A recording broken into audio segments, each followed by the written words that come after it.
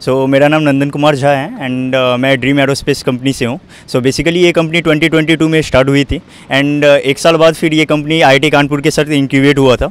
So currently हम लोग green waste propulsion system पे काम कर रहे हैं, जो सैटेलाइट टेक्नोलॉजी में, जिसको हम आम भाषा में बोलते हैं सैटेलाइट थ्रस्टर्स। सो सैटेलाइट थ्रस्टर्स पे हम लोग अभी काम कर रहे हैं। सो ये हमारा टेस्ट डिमॉन्स्ट्रेशन मॉडल है जो अभी 1 to 5 Newton of thrust produce कर सकती है ये, और लेटर ऑन जो हमारा मेन टारगेट रहेगा 1 to 20 न्यूटन ऑफ थ्रस्ट तक हम लाइक मेन फ्यूचर टेक्नोलॉजी तक हम जा सकते हैं इस पर।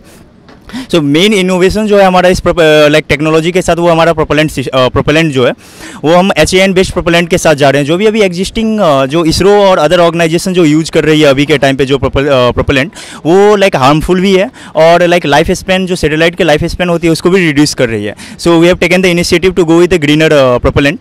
सो ये जो प्रोपेलेंट है हमारी, ये HAN बेस्ड प्रोपेलेंट है, that is hydroxyl ammonium nitrate, जो that is 50% more efficient then existing hydrogen or hydrogen peroxide propellant.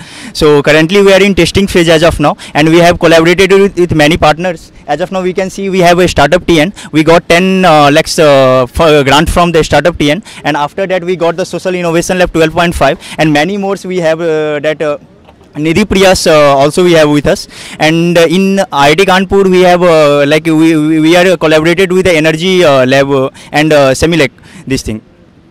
So currently we are working on these things only. Thank you.